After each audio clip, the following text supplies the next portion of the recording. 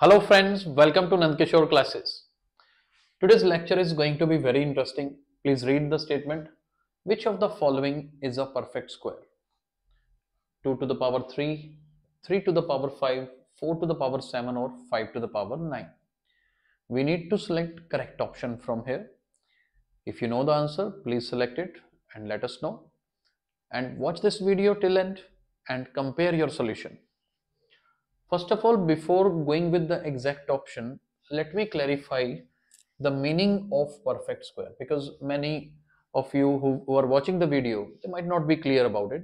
So perfect squares are like 1, 4, 9, 16, 25. I hope you can analyze them now.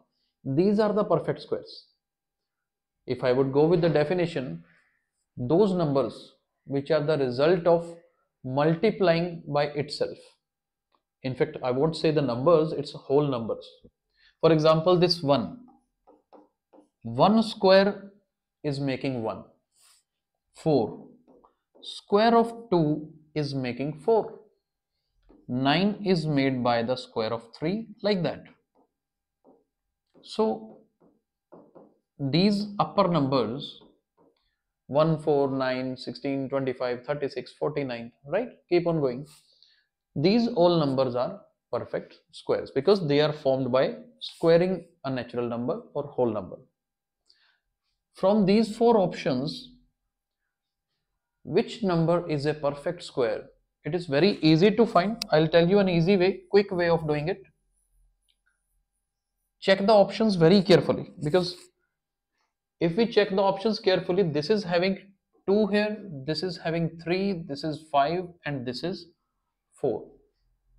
But I observed here 4 to the power 7 is the answer. Frankly telling you, 4 to the power 7 is the answer, but I'm going to explain why I considered 4 to the power 7 as perfect square.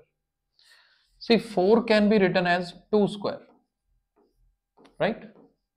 4 can be written as 2 square. Now, this 2 and 7, both exponents are actually multiplied.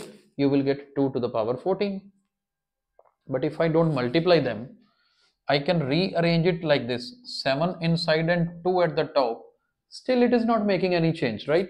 7 times 2 is still 14. This was 2 to the power 14. It is still 2 to the power 14. But what is the point here?